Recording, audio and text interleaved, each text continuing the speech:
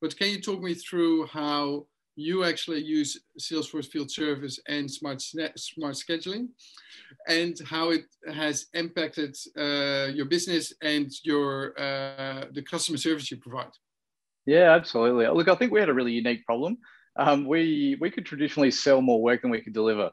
And it was quite clunky from sales through to field service. So, traditionally our internal sales team had always been amazing at selling, over the phone. But when it came to scheduling the work, they're generally not the best schedulers. So we would find that our sales team would get stuck on the phone. We'd have clients waiting. There was long wait times as they scoured through the schedule trying to find spots. Obviously not anymore. Leveraging that AI-powered scheduling tool for us, with a single click, we're presented now with different scheduling time slots. We can instantly book appointments to suit the customer's needs. And I think that's the biggest one, is it was reducing their frustrations. It was listening to them and knowing that they didn't want to sit on the phone for 5 or 6 minutes while our schedulers tried to find a spot. And look, although it's been a huge change for us, there was some things that changed overnight, and I think that's a couple that did. We're able to improve the service level for our customers.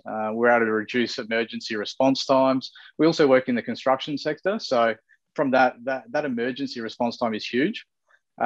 Correctly scheduling the technician to every job, and that sounds easier than it is. And I like that Amarik pointed out earlier that when we're a smaller company, we're able to do it really easily.